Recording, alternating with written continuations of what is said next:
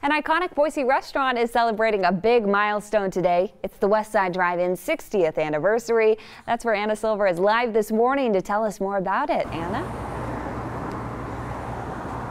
Jillian, the history here at the Westside Drive In goes way back. It actually opened in 1957, but before that there was a grocery store called the Westside Grocery Store that opened in the 1920s.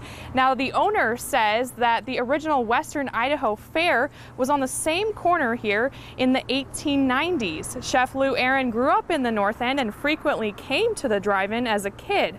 Aaron bought the Westside in the 90s after being a chef at some upscale restaurants. A lot of people grew up in the North End, and that was kind of the center of Boise back in the 50s, 60s, and 70s. And it's just been a joy. It's a nice little still neighborhood restaurant, but it's due for 60th anniversary, and we're going to have a big celebration. Anniversary festivities kick off with a car show today from 3 to 8. A live band will play at 5, and there will also be an Idaho ice cream potato eating contest at 6:30. And the mayor has actually proclaimed today, June 7th, 2017, as Westside Drive-In Day. Reporting live in Boise, Anna Silver. Good morning, Idaho.